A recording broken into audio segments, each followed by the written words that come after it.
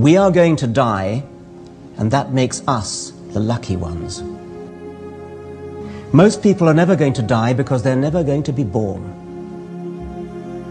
The potential people who could have been here in my place, but who will in fact never see the light of day, outnumber the sand grains of Sahara. Certainly those unborn ghosts include greater poets than Keats, scientists greater than Newton. We know this because the set of possible people allowed by our DNA so massively outnumbers the set of actual people.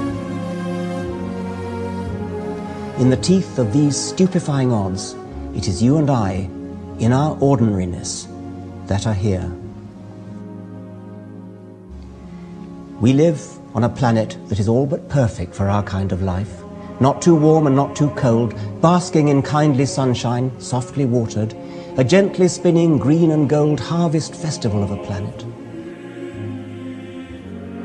Yes, and alas, there are deserts and slums, there is starvation and racking misery to be found. But take a look at the competition.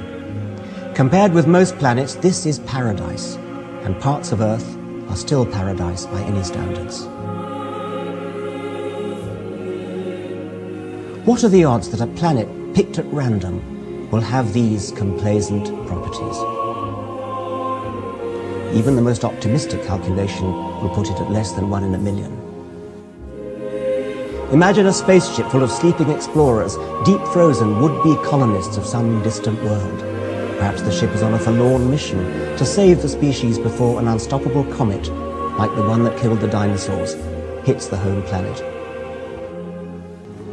The voyagers go into the deep freeze, soberly reckoning the odds against their spaceships ever chancing upon a planet friendly to life. If 1 in a million planets is suitable at best, and it takes centuries to travel from each star to the next, the spaceship is pathetically unlikely to find a tolerable, let alone safe haven for its sleeping cargo. But imagine that the ship's robot pilot turns out to be unthinkably lucky. After millions of years, the ship does find a planet capable of sustaining life, a planet of equable temperature, bathed in warm starshine, refreshed by oxygen and water. The passengers, Rip Van Winkles, wake stumbling into the light. After 1 million years of sleep, here is a whole new fertile globe, a lush planet of warm pastures, sparkling streams and waterfalls, a world bountiful with creatures darting through alien green felicity. Our travellers walk entranced, stupefied, unable to believe their unaccustomed senses or their luck.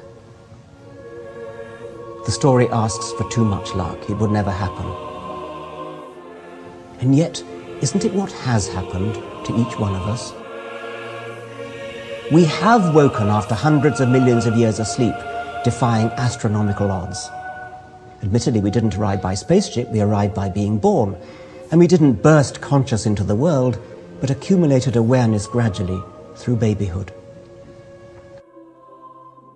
The fact that we gradually apprehend our world, rather than suddenly discovering it, should not subtract from its wonder. It is no accident that our kind of life finds itself on a planet whose temperature, rainfall, and everything else are exactly right.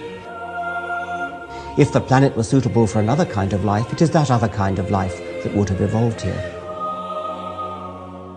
But we, as individuals, are still hugely blessed, privileged, and not just privileged to enjoy our planet. More, we are granted the opportunity to understand why our eyes are open and why they see what they do in the short time before they close forever.